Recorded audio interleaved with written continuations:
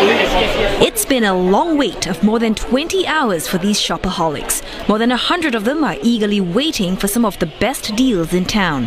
When the doors finally open at 7 a.m., many came with a mission to snag the attractive freebies, like a free mobile phone if they spend at least $8,000 on their purchase. Lines at the cash register formed quickly as shoppers grabbed items on their wish lists and went straight to the checkout counter. Many shoppers were eyeing on the big purchases. Such frantic buying may come as some relief, as the latest data from the Trade and Industry Ministry showed that department store sales have fallen by more than 1% compared to last year. A slowing economy, softening labour market and subdued wage growth may be putting a damper on consumer sentiment. To entice consumer spending, some retailers are upping the ante by giving discounts of up to 90%.